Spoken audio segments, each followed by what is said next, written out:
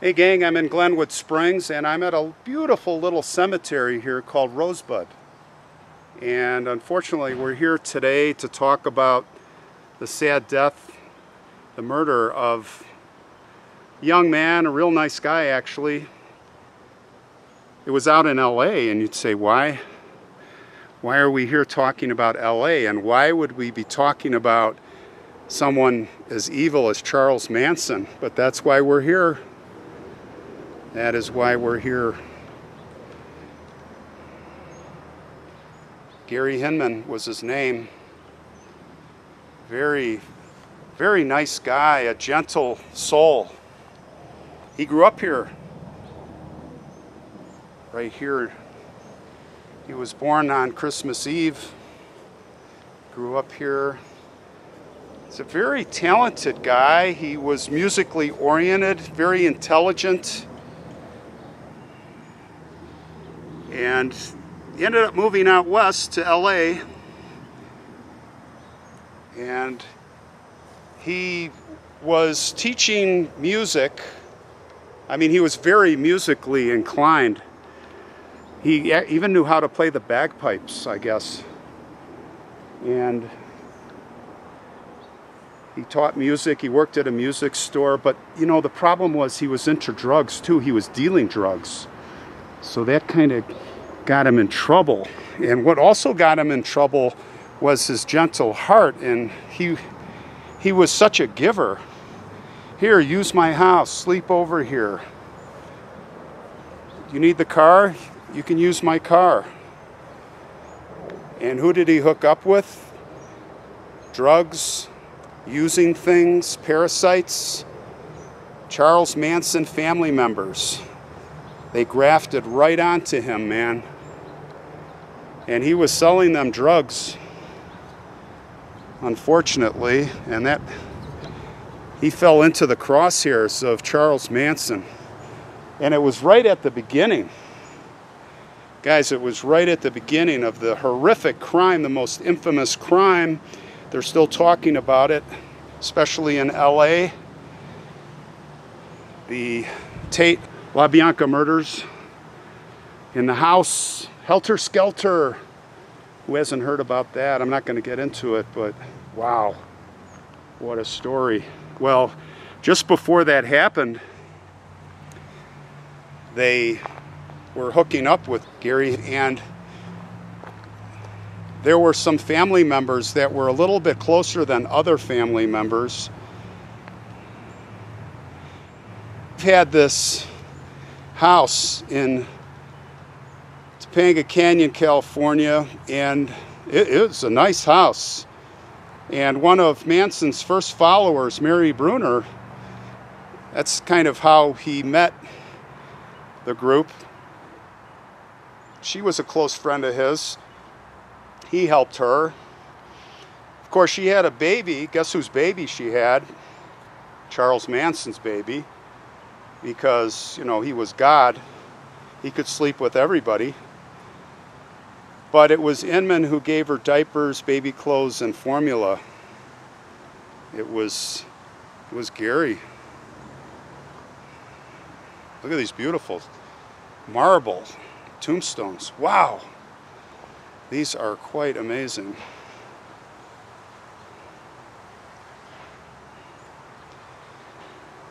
Now, there's another, you know, the most infamous, some of the infamous members. We know Susan Atkins. There was a guy named Bobby Beausoleil and Mary Bruner. The three of them came to visit, and this Beausoleil guy, he had told Manson, he's like, hey, Gary's got like a $20,000 or $30,000 inheritance. We can go get that. Like, what do we do? Of course, Charles Manson set everything in motion. He's like, oh yeah, you three go over there and you scare the crap out of him and you tell him he's got to join the family. And of course, when you join the family, what happens when you're in a commune? You've got to give up all your assets.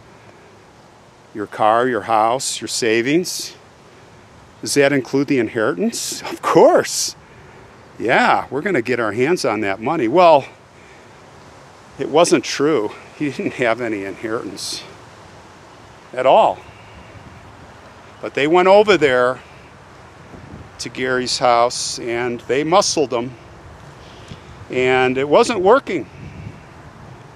It was not working. Now, one of the problems, the complications that happened was Gary sold drugs through Beausoleil,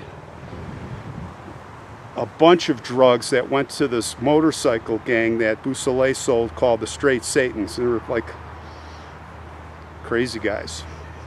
Crazy gang. Criminal gang. They called themselves the 1%ers because 99% of the bike riders and people were law-abiding, and they were the outlaws. So just imagine what you're dealing with here. Well, I guess the drugs were not that good because the biker gang came back and they beat the crap out of Beausoleil. And they said, we want our money back. Of course, he didn't have the money. So he went back and he told Gary, he's like, dude, you got to give us the cash. And Gary was like, I spent the cash. He showed him the checkbook. Cash is gone. So, phone call to Charles Manson. What do we do? What do we do? Just hold on, I'll be right over.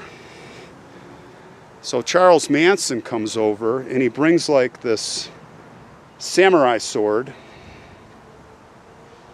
And he just like takes a chop at Gary's face, hits him, practically cuts his cheek apart, cuts his ear off almost.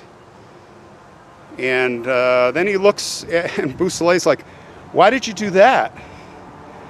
And Manson goes, it's to show you how to be a man. That's how to be a man.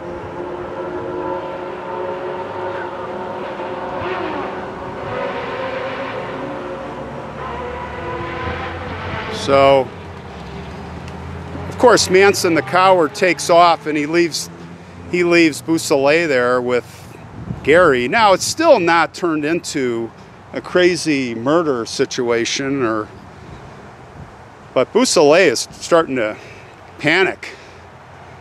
He doesn't know what to do. They're trying to, all three of them, they're using dental floss to stitch up the wound. And Gary's like, we got to go to the hospital. Take me to the hospital. No. Why? Well, Beausoleil's making up reasons, but he's thinking, oh man, I'm going to go to prison. Well, I can't bring him to the hospital. And that was kind of Gary's final downfall. He just said, you know, we're going to the hospital. You got to take me, and I'm going to report this, and you guys are all in trouble. And that pretty much did it. Beausoleil stabbed him twice in the chest. And, you know, for anybody that knows and doesn't just watch movies, when you get stabbed, you don't die right away. And if you're getting stabbed twice and you're not mortally wounded, you know, it could take hours, even longer, for a person to die. So they panicked even more and they just started smothering him with the pillow, all three of them. And it was Susan Atkins who finally squished him for long enough where he couldn't breathe anymore and finally did die. So they killed him. That's how they killed him. So Gary finally dies, and then they get this bright idea, these knuckleheads, that they're going to throw the investigators off by painting the words with Gary's blood on the walls, political pig. And the cops are just going to like go, oh, that's the Black Panthers. Yeah. Yeah, real rocket scientist he was. They ended up walking out with only $20, about 20 bucks. And what did they do with the money? They went to buy munchies. Well, it was about a week later, Mr. Smarty Beausoleil was found asleep on the side of the 101 freeway. He's still wearing the bloody shirt from the murder. So, of course, what happens? Gets arrested, gets charged with murder, gets the death penalty. and then it gets vacated like everybody else. You get to spend life in prison. That's your reward for murder. Pretty sick.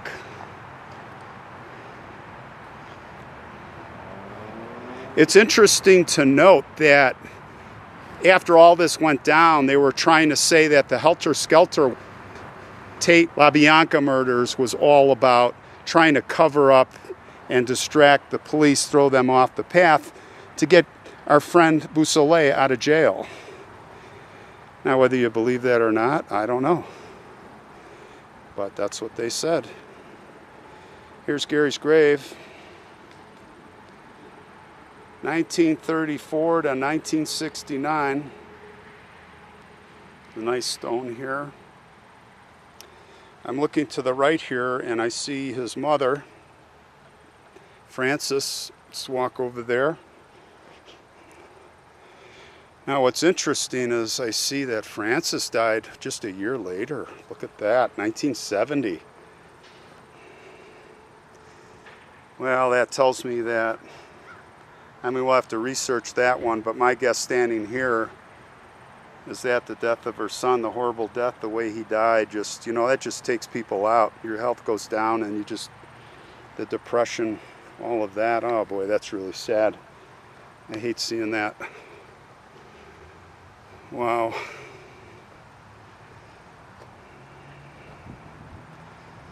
Well,